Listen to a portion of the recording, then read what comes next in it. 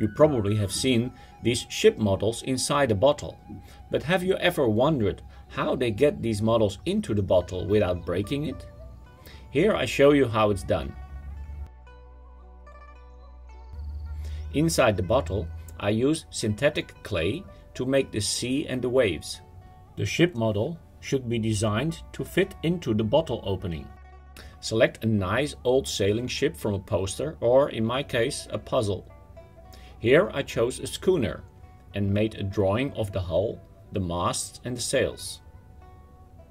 This is the finished model with many wires.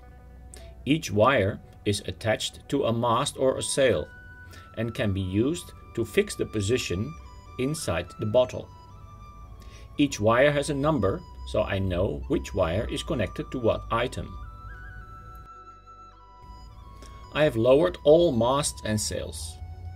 I'll demonstrate that when you pull a wire, you can straighten the mast and sails again. This is going to happen inside the bottle.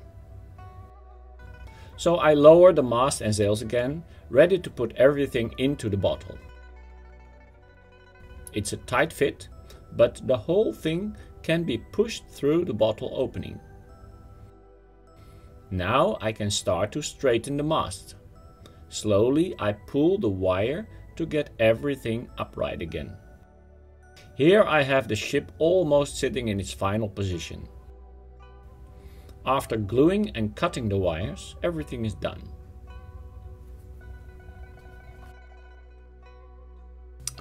I also show you a more elaborate model, a classic Dutch galleon from the 15th century.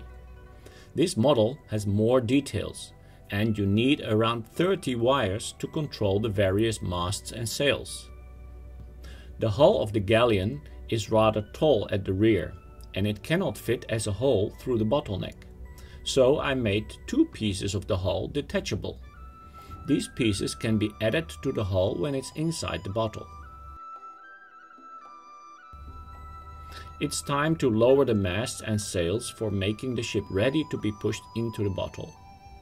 This bottle can stand upright, so the sea is made on the bottom of the bottle. Here we go.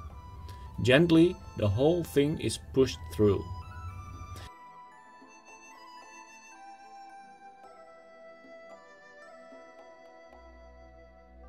Because the sea is on the bottom, I have to fix everything while the ship is hanging inside the bottle.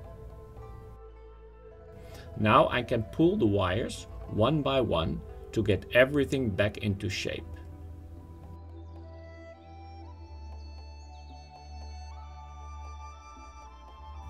We are almost there. Now each wire has to be glued to the hull. I used a needle and some super glue.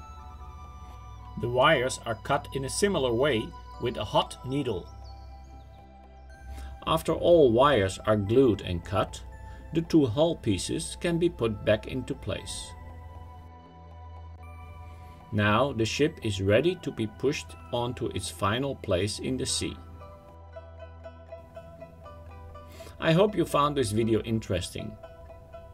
Building ships in bottles is a great hobby, and the end result is a nice decorative piece of art.